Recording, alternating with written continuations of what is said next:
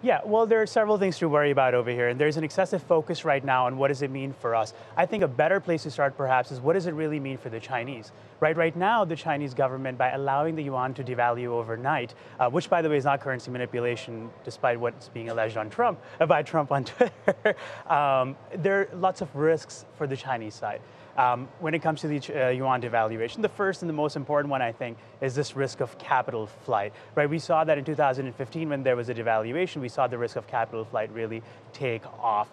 You're going to have Chinese investors and wealthy Chinese who will want their money in other places. So that's a big risk there. The other part I want to talk about, of course, is the weakness for what that means for the Chinese consumers, right? Okay. So when the yuan depreciates, well, your exports become cheaper, so that's the US side, which we can come to, but then your imports become more expensive. So now what you're doing is you're really cutting down on the purchasing power of your consumer.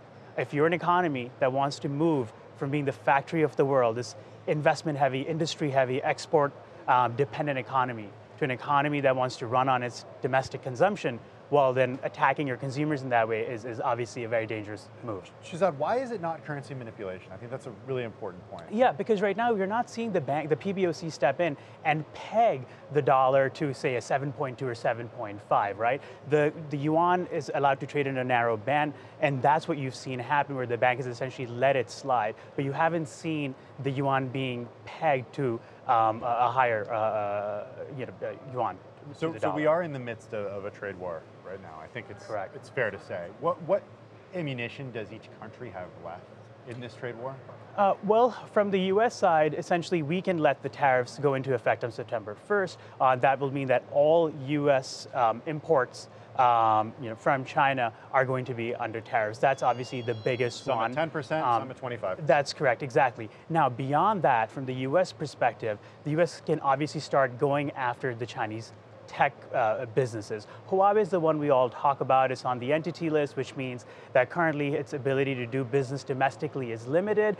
It can go on another list whereby it would actually be illegal for U.S. firms to start selling parts to Huawei, right? Then you can talk about various other Chinese tech companies that might come under assault as well. From the Chinese side, I do feel like options are somewhat limited, right? So there is no tit-for-tat tariffs. That's just not, it's impossible because the Chinese don't import as much from the U.S. Ag purchases, everybody's talking about them.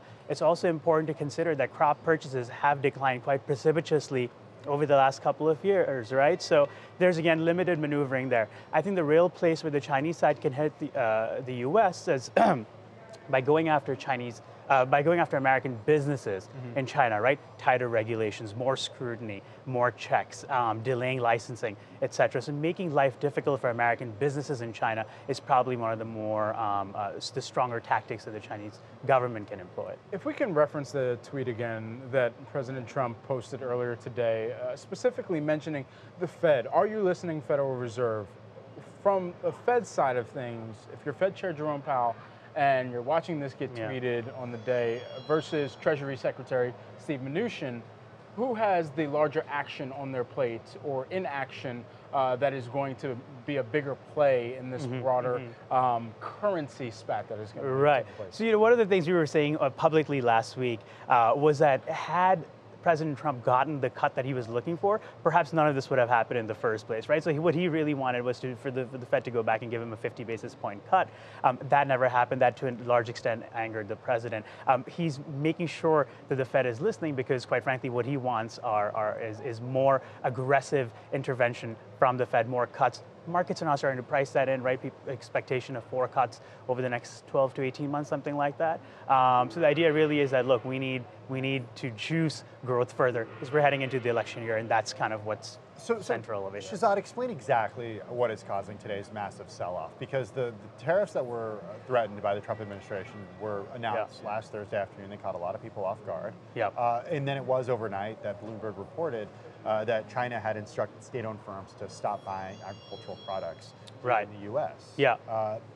What connection does that have to the Dow, the S&P 500, and the NASDAQ? Yeah, so the sell-off that began last night in Asian markets, saw it in Europe and now here in the US this morning, it's connected all to a singular sentiment, which is that perhaps there is no end in sight. That this trade war which maybe back in April or May, it looks like there could be a deal perhaps by the end of the year even, that now we're not going to see a deal, that this is going to not only drag out, there's nothing happening, by the way, in September and October. We're heading into the PRC 70th anniversary. The Chinese side is not going to be doing anything serious on the trade side at all, which means later in the year, could something have been done? Potentially, but now I think we're looking at this dragging on.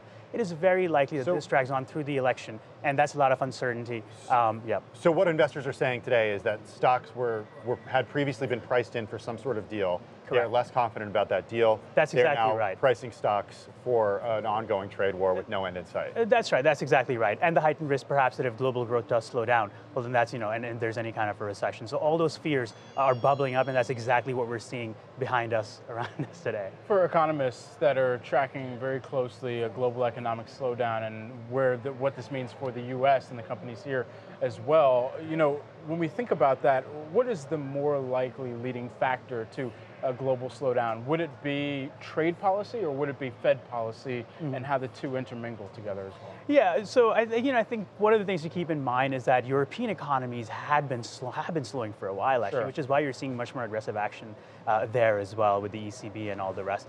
On the Chinese side, on the Asian side, again, you're seeing economic slowdown. The Japanese numbers that came out last week showed that, again, the economy remains quite slow. So what you have is genuine slowdown within these economies as it is. The goal of the Fed now, of course, would be to prevent that from happening within the U.S. and to intervene in a way, and I think far more aggressively than was understood even last week, to ensure that growth continues apace. For a trade war with no end in sight, how could the American consumer, how could fund managers, how could investors, how can consumers ultimately, how should they be thinking about when this might come to a solution? If it's not during this presidency, then the next, thereafter, how long would a trade deal potentially take to get on the table, signed, sealed, delivered, so that we could start to rebuild? Yeah, and I mean, that's the big question, right? Because there's no telling that if, let's say, in the next election cycle, you have a Democrat get elected, somebody like a Bernie Sanders or an Elizabeth Warren, both of them belong in the protectionist trade camp as well, right? So this idea that perhaps the Chinese can get a better deal with a Democrat, that's not necessarily true.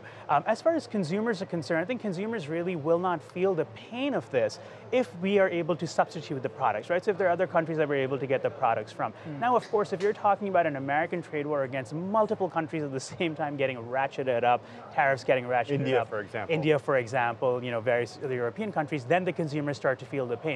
So it is quite likely that this continues for a while, and consumers, as much as we fear today, will be hurting. Maybe come Christmas, they're not really feeling the pain.